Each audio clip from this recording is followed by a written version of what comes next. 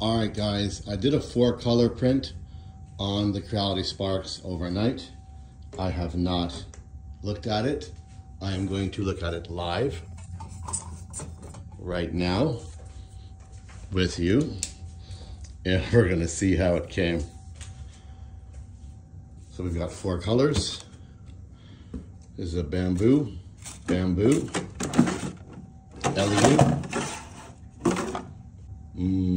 No clue. You guys should probably rate your brands on your filament.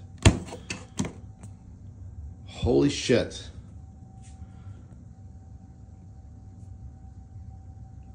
No test printing, no flush volume testing, no nothing. Just your basic, common sense slicing. And wow, it's fantastic. And it's already off the bed.